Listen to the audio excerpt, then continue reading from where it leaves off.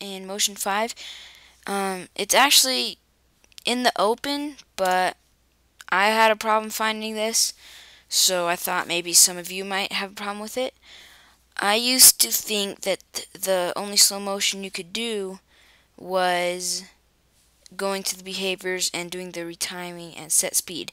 But that is not it at all. That is terrible. This doesn't work at all.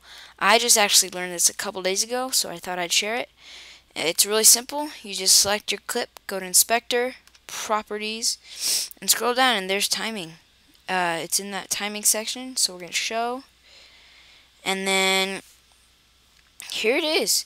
Let me cut off the end of this real quick. This is just a shot on my sister's terrible camera when we went shooting at a local place. So let's do this.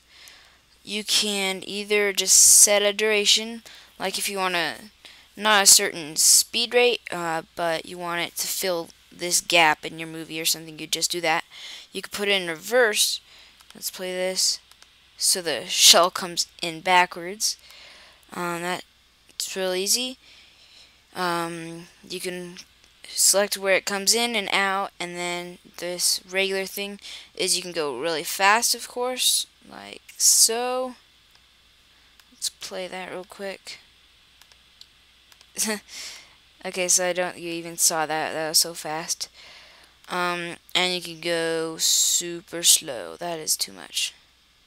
Let's just do that. This isn't too slow, but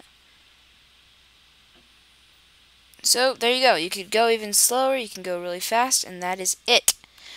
It is obvious, but I'm sure some of you didn't find it like I didn't. So that is it, guys. Thanks